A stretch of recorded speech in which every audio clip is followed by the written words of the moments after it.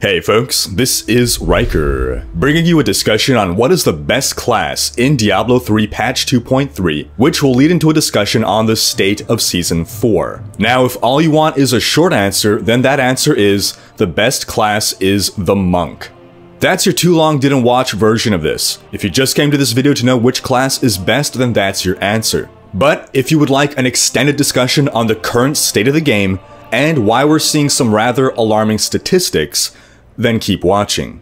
Now, one thing I need to immediately specify is the fact that the term best is so subjective that it is ultimately meaningless without further qualification. There exists no single objective measure of what makes one class better than another, but that won't stop people from using their subjective analysis to tell you why precisely a certain class is best. When I say that monks are best, I'm basing myself off of statistics, specifically the distribution of classes on the Greater Rift leaderboards, and that worldwide distribution of data can be drawn from DiabloRank.com. Taken together, the data across every region and every size of Greater Rift group, from solo to 4-player, paints one undeniable picture.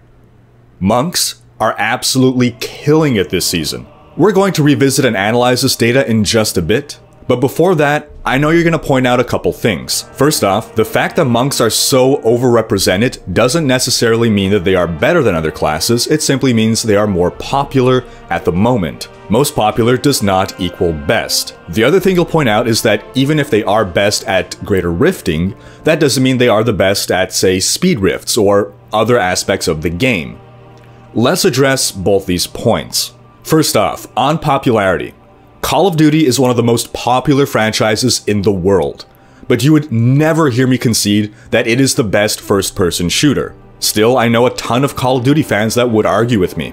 Again, what's best is subjective. We each have a personal yardstick, and even as a hater myself, what I do have to concede is that Call of Duty is the best FPS franchise at getting people to think it's the best FPS franchise. I love Unreal Tournament, but no one plays Unreal Tournament anymore. So it doesn't matter that I think it's the best FPS game ever if no one else agrees with me. I'll still have no one to play with. Also, Unreal Tournament is the best FPS game ever, you shut your face. Similarly, in Diablo, it doesn't matter if you think that the Crusader is the best class, because the stats show that most people play Monk. If you want to push the highest Greater Rifts, the stats show that Monk, Barbarian, and a few Witch Doctors are the only competitive classes. As a Crusader, you'll be hard-pressed to find a group that will be willing to try to push for leaderboard positions with you on their team. And this leads us to the meta. Some of you already know what I mean by that. Some of you may have heard the term but don't quite understand it. When we say meta, we're talking about the metagame, using the Greek prefix meta, which means beyond, to refer to the game beyond the game. If you were to play Diablo 3 as a single-player experience, never once joining a public game or playing with anyone but your follower, and never reading any forums, Reddit, watching YouTube videos or streams, or otherwise gathering any other knowledge about the game other than what you experience within the game itself, I guarantee you that your experience will be drastically different from the majority of the active player base. And that's because of the metagame. This encompasses the culture of the game, the zeitgeist of the community. Because a popular streamer tops a leaderboard with a monk, lots of people play monk. Because Diablo fans or YouTube popularizes a build, lots of people play a certain build. Because Reddit and the forums talk about certain tactics and methods, lots of people start using them. Because in-game communities are built around certain activities, people partake in those activities. Because people observe unspoken cultural norms in-game, they then adopt and propagate that culture. All of this, the metagame, constitutes what is popular and accepted by the community.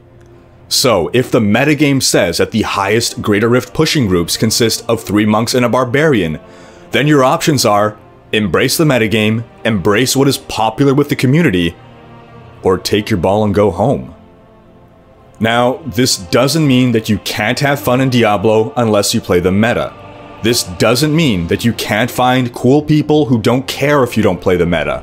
In fact, for most Diablo players, it doesn't really matter whether or not you play the meta. But if you want to take Diablo very seriously, if you want to top leaderboards, if you want to have the entirety of the game's experience open to you without restriction, then you need to play the meta. If you don't meet their criteria, the cool kids won't let you join their Greater Rift pushing group.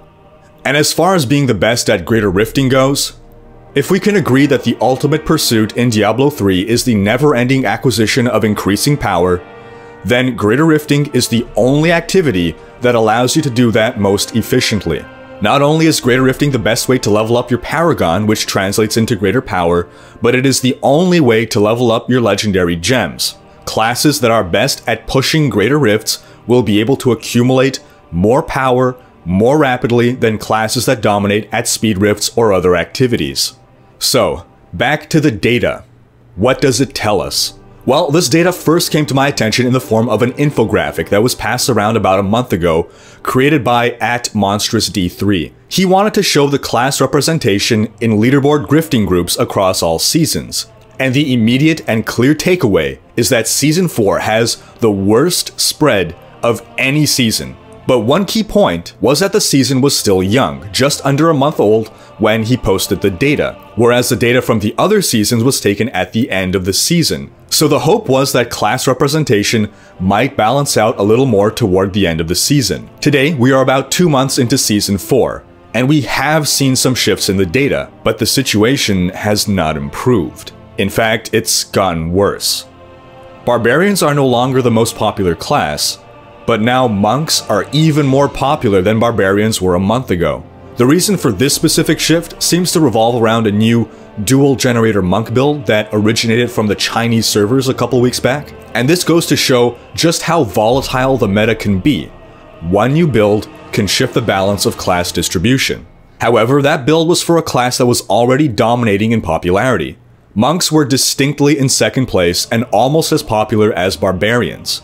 The odds of us seeing a new Crusader build emerge to top the leaderboards are slim, partly because there aren't a lot of top players trying to push the leaderboards with Crusaders, because they aren't part of the meta, and so they never become part of the meta. It's a self-perpetuating problem. So at this point, it's fair to say that Season 4 will likely end with a similar data distribution as we're seeing now. Monks and barbarians will dominate, with the other classes having a scarce presence. So why is Season 4 so out of whack? Why did the previous 3 seasons see better distribution among the classes? Well, the greatest change from Season 3 to Season 4, something that fundamentally altered the way groups push higher grifts, was a nerf to the game's crowd control mechanics. Previously, you could effectively permanently keep monsters under crowd control effects, stopping them from hurting you. The group play meta was then to have some people in your party dedicated to stopping the monsters from ever touching you, while the others brought the damage. Let's take a look at how every class has progressed from season to season, and how the crowd control nerf has affected things for Season 4.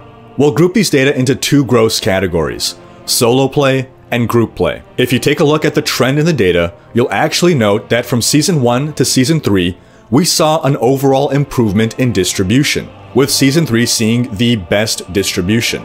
Let's start with the Demon Hunter, who seemed to have been Blizzard's favored child for a very long time, seeing great representation in group play and solo play.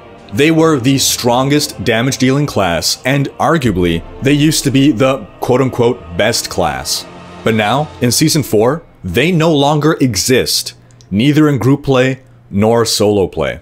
Onto the Wizard, a class that seems like it was only introduced in Season 3. Yes, Seasons 1 and 2 did see some solo Wizard play, but they were non-existent in groups until Season 3 introduced the revised Tal Rasha set that made them viable damage dealers, competitive with Demon Hunters. Suddenly, if you wanted a damage dealer on your team, your option was no longer Demon Hunter or Demon Hunter. However, just like the Demon Hunter, the Wizard has been phased out of group play, and is now holding onto a sliver of the pie in solo play, as it always has. The Wizard has always been, by these statistics, Blizzard's unloved bastard child. Onto the Witch Doctor, which was always a strong crowd control class from Seasons 1 through Season 3, thanks to the utility that it brought to a team, but it became obsolete in its crowd control role for Season 4. However, it did become a strong DPS option, a strong damage dealing class. Unfortunately, the meta did not embrace the Witch Doctor because of issues with it causing server lag, and so it's seeing smaller representation than it otherwise could. Still, it has gained a foothold in solo play, more than it's ever had before, and holds on to a sliver in group play. Which takes us to another former support class, the Crusader. Like the Witch Doctor, it had solid representation in group play from seasons 1 to 3. The ideal party composition was 2 Demon Hunters, a Witch Doctor, and a Crusader, with season 3 allowing you to swap 1 Demon Hunter for a Wizard.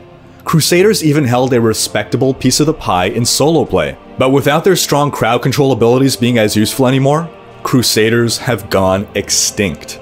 Next, we have the Barbarian, a class that never before really had a strong role in group play, but was always strong in solo play. The Barb started out as the dominant solo class, but it's been on a steady decline over time and is currently actually holding a piece of the pie as large as every class ideally should. This season, they've hit group play in a big way, initially being the favored class and now settling into a secondary role. The Monk has seen a similar journey, seeing solid solo play representation in the past but being largely absent from groups. Now, they dominate. So why is it that the 2 classes that never had a strong presence in group play are now basically the only classes in group play and solo play?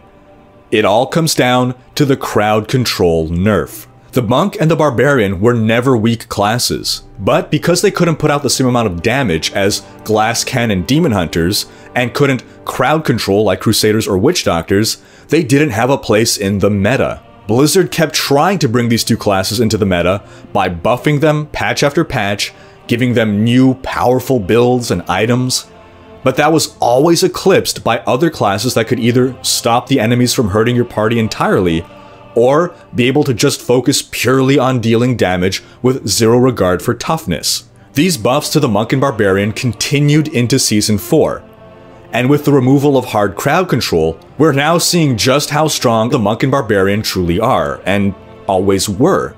These continued buffs have been unnecessary, and they are now far over-tuned. So where does that leave us? Well, the crowd control nerf resulted in the single greatest shift in the meta that we have seen since the introduction of seasons. And this has thrown the entire balance out of whack. No one could have predicted the effect this would have had on the meta. And while things may seem grim right now, there's actually a lot to be hopeful for, and a lot of good that has come from this. First off, the nerf to crowd control has resulted in a more interesting game. While there certainly is some novelty in just permanently stopping a monster from damaging you, you'll have to agree that that definitely isn't the way Blizzard envisioned us playing the game, and that it's much more boring to shoot at targets that can't fight back. New support builds have emerged, but they revolve around buffing and healing more so than crowd control, requiring more dynamic and engaging play. Secondly, while we're seeing less variety in class distribution, we're seeing classes in the group meta that we've never seen before. So if you mained a Demon Hunter for the past 3 seasons, then at least you got to try something new this season. Next, while there is less variety in class distribution, there is greater variety in builds than ever before. This is thanks to the introduction of Kanai's Cube, which is arguably the best thing to happen to this game since patch 2.0. Even among monks and barbarians, depending on the role you want to play in the party, you have a few builds to select from. And this leads us to the most promising note of them all. Now that crowd control is nerfed, Blizzard can start the real balancing game. They now know that the other classes need to be buffed relative to the Barbarian and Monk, and Season 5 will certainly see some improvements in that area. If we can retain the build diversity that we see in Season 4 and add in some greater class diversity through continued balancing efforts, Season 5 is poised to be Diablo's greatest season yet. That wraps up this video. Thanks for watching. Leave a comment letting me know what you think the best class is and your thoughts on Season 4. Check out these other videos, and if you enjoyed this one, share with friends, leave a comment, hit like, and subscribe to join Rhykker's Raiders.